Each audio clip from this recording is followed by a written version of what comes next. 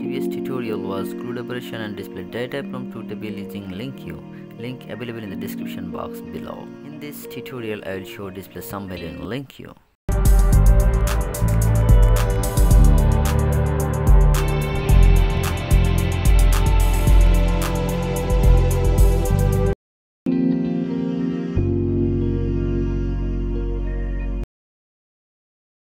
Okay, these are the table, product info tab and purchase info tab, and this is the database programming tutorial DB.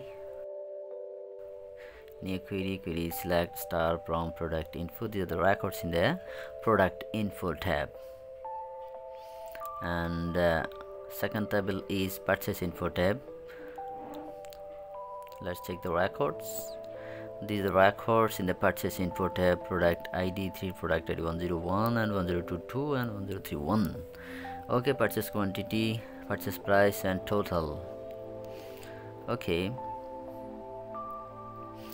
now I'm gonna show the sum value of purchase, total purchase. So first of all, I just added a button control. The text of the button is get sum. Okay, go to the click event. Yes, purchase info and product info tab. Now I'm gonna write Linq code to display sum value with join the two table. Okay, as in product info tab, join on db.purchase info tab on s.product id equal o.product id. I just joined it with the product id column. Now into temp from b in temp.default if empty. It means if it's joined the outer joint.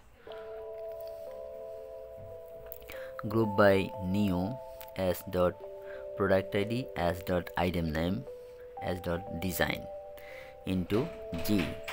Now select new g dot key dot product id, g dot key dot item name, g dot key dot design, and then total quantity. Total quantity will be, I will sum the total quantity. So g dot sum, x implies x dot purchase quantity, and total value, total amount is total amount, g dot sum, x implies x dot total. Okay,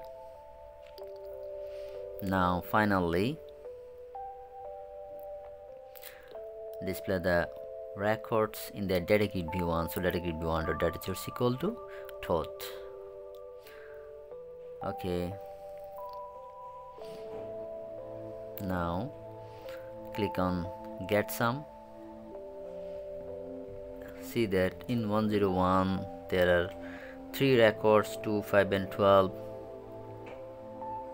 See that in the left of 101 the total quantity is 19 and total amount is 956300. Okay, in 102 12 and 9, in 102 you can see 21 and the amount, sum of amount, it's working fine. Now I'm gonna add where clause, where product id equal to integer dot first textbox 1 dot text. Okay, so let's debug again and put product id 101. These are the details, and get sum. Yes, it's displaying the sum of the product id 101 and it's 103.5 purchase quantity, and if you click sum, it's displaying the summary of the items. Thanks for watching this tutorial.